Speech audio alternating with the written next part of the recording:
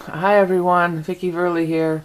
Yeah, YouTube did it again. It kind of changed things around here, and normally when you would to get to if you were trying to get to your watch later list, you could just pull down on your name, and all these things would pop up here, like watch later, likes, all these playlists of yours. And now they have Creator Studio. So, and then they have, YouTube setting, and it's gone. And I was looking around, looking around, looking around.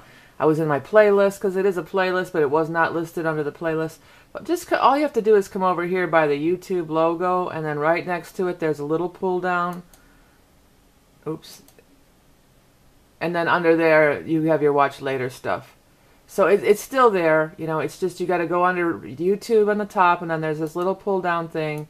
You pull it down, and it has my channel, my subscriptions, history, watch later. So, and then the rest of your playlist is here. So it's still there. They just moved it to a new spot.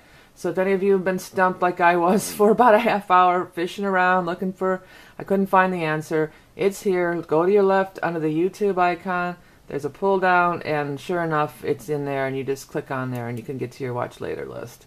And it'll pop up just like it did before. Okay, thanks. Hope it helped you out, and have a great day.